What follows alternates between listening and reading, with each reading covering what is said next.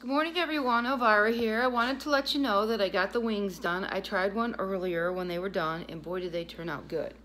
And this is what they look like, everyone.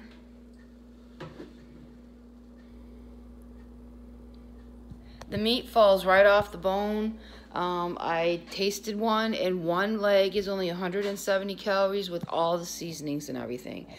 I think that's really good. And then if you wanted to add a little dip with it, you know, like a little bit of ranch dressing or a barbecue sauce, you can do that. But I thought that for these would be good for like a game day or maybe an appetizer at a party or whatever. But for 170 calories, that is very good with all the condiments on there that we use, the honey, the barbecue sauce, you know, Worcestershire lemon, all our seasonings. Yeah, it takes a while to do, but in the end, they're really good. I already tasted one, and the meat falls right off the bone, and they smell so good. And remember, it's only 170 calories. I will come up with a couple more appetizers this weekend for us to do with a homemade sauce or something. We'll figure it out. Everyone have a blessed Thursday.